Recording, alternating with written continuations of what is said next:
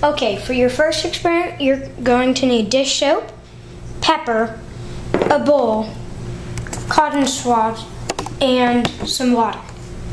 First, you're going to take your bowl and pour some water into it. Not too full, just about that full.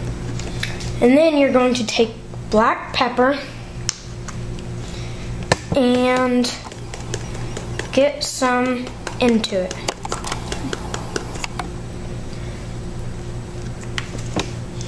Then you're going to take a cotton swab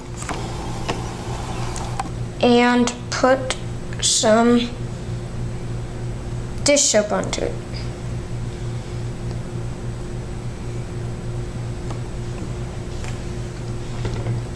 Then dip it into your pepper and it moves to the side.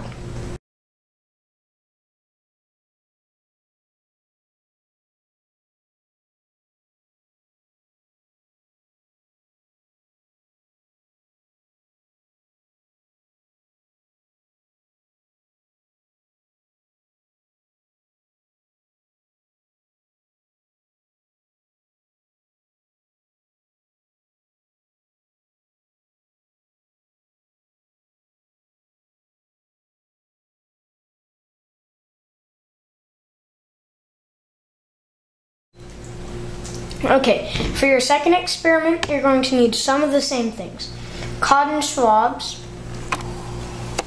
dish soap, and milk this time, not water, milk. It has to be milk for it to work. Then you're going to need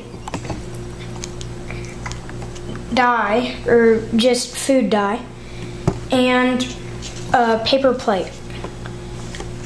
So first, you're going to fill the paper plate up a little bit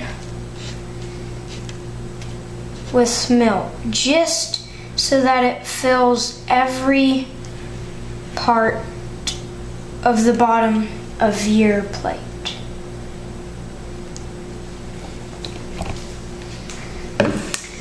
Next, you're going to take the food coloring. I'll just pick 2 colors. Actually, 3. I'm going to use green, red, and blue. So you're going to put just 1 drop of each in the very middle, and you want to do it kind of quickly so that they don't grow too big.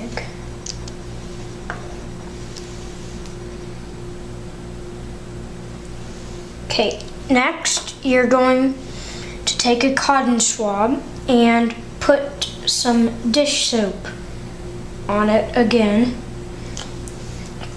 and then just dip it in the very middle. And then for this one, you can do it multiple times to make it spread in cool patterns.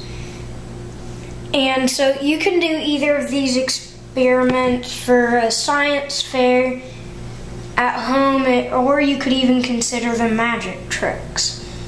Have your friend dip their finger in without soap in, or whatever you want.